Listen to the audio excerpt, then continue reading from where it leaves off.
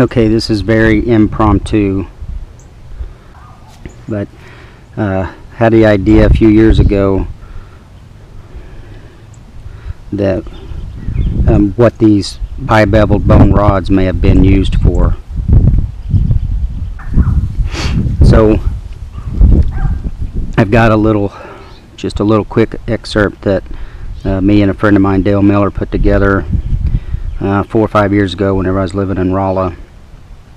But basically, so this bi-beveled bone rod, which has a groove right there and a bevel on both ends, when it's kind of flat in cross section on this face, and then this is from Wenatchee. This is from a projectile point from Sheridan Cave, Ohio. This was found, I think, in the same context as a peccary pig that had a hole in its shoulder blade with that this just happened to fit inside of. But anyway, there's lots of ideas that's out there that to me they don't really make sense. But one thing I noticed about this is it's tapered, smaller here and bigger up in this area. Same thing here, tapered to there. You put these two together and it's still tapered. It's small here and thicker up here, kind of like a needle, which penetrates real easy. This ivory projectile point has got little remnants of a tang there that's mostly gone now, but I imagine that these two would have been fitted together in a manner similar to this. And so I sat on this idea for a long time, not putting it all together because I just really wasn't sure. But in that time, I found these artifacts. This is a ivory artifact. It's got a tang on it. Here's an ivory artifact. Looks like it broke from an impact, but it broke due to bending, like that. Here's another piece that has a hole through it, has some incising on it. Here's a piece. This is typically found in Florida area. This is from a deer cannon bone. And this is from bone. I think it may be from, I don't know for sure, but I guess I want to believe that it's from mammoth bone. These are ivory, and these two are bone.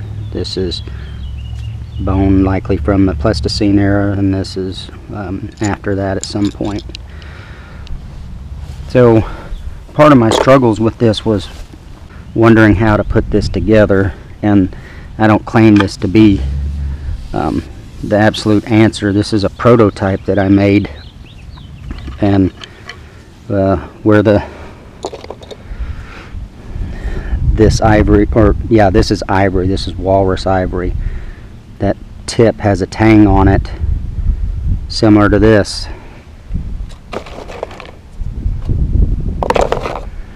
As a matter of fact, here's an epoxy cast that I made. This cast was from the inside of these bi-beveled bone rods, which are similar. So I made these bi-beveled bone. These are made out of persimmon, but it's got a groove in there like that. But there's a dished out area to facilitate the tang. On the back, there's a dished out area there. I put these in there. And so basically what I did is, and I think I have some other video and pictures I'll be able to include in this as well. This is just going to be a real short video, and just to get it out there so people can start discussing it.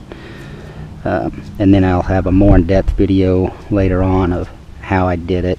And I also want to test this by sticking a mammoth with it. No, just kidding. I really wish I could, but it'd be nice to find a buffalo or a deer or something. But so I made this socket. I call it a socket, and I hafted that to a shaft, and then I put pine pitch in between the two beveled bone rods along that entire flat face and put them together. And then I put pine pitch around this end and inside the socket, and then I stuck those together. And then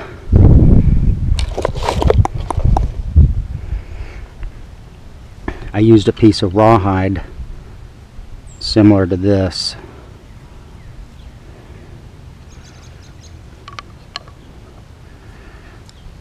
So this is impromptu, but basically what I did is by putting that in there and then folding these tabs over and then tying that, I put some rawhide around that to hold that together. This keeps it from being shoved down inside like that. I did some tests before without the rawhide and they failed on the very first try. And I put the rawhide in there and then hit it up against the concrete slab in my driveway and up against the brick on my house, and it seemed to hold together very well. So I put the piece of rawhide in there and then the ivory point, then wrapped it up and tied it to hold it together. I put some notches in the very end of the bi-beveled bone rods similar to this, where it's got a notch on the side there, and then it looks like there's something across the outside there. I put something there anyway on this one. And then I filled in all the grooves and with pine pitch and used a flake scraper to blend all the transitions together. And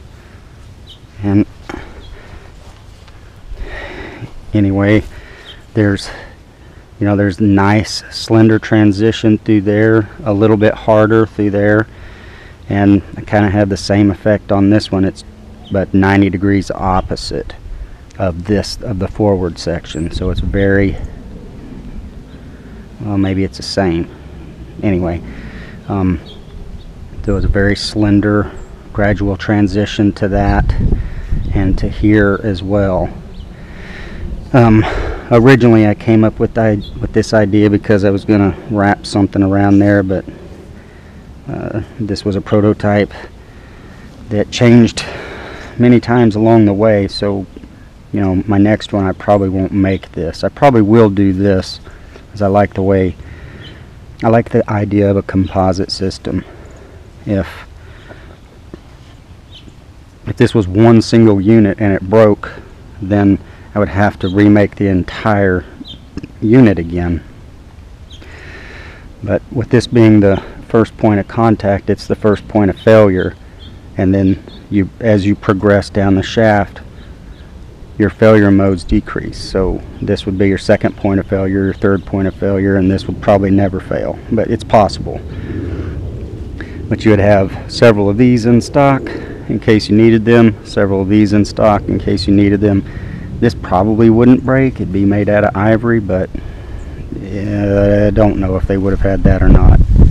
Anyway, this is just an idea that I put together about what the bi-beveled bone rods were used for, and I actually did a poster on this in,